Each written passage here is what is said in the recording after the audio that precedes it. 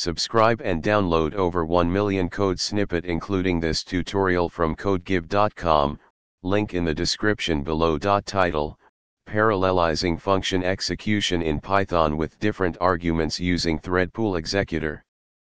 Introduction. In Python, parallelizing the execution of a function with different arguments can significantly improve the overall performance of your program. One way to achieve parallelism is by using the ThreadPoolExecutor from the concurrent.futures module. This tutorial will guide you through the process of running the same function in parallel with different arguments using ThreadPoolExecutor. Prerequisites. Ensure that you have Python 3.5 or later installed on your system. Step 1.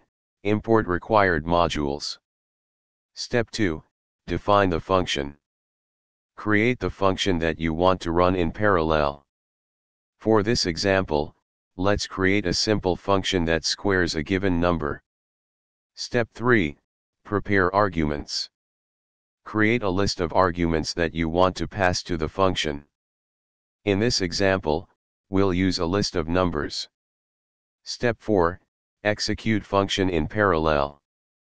Use the ThreadPoolExecutor to execute the function in parallel with different arguments. Adjust the max_workers parameter based on the number of parallel tasks you want to run. Step 5. Handling results. If you want to access the results of each function call, you can iterate over the results object. Step 6.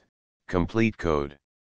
Here's the complete code for running the function in parallel with different arguments. Conclusion.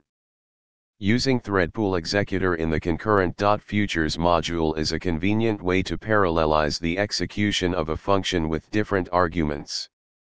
Adjust the function and arguments according to your specific use case, and enjoy the performance benefits of parallel computing in Python.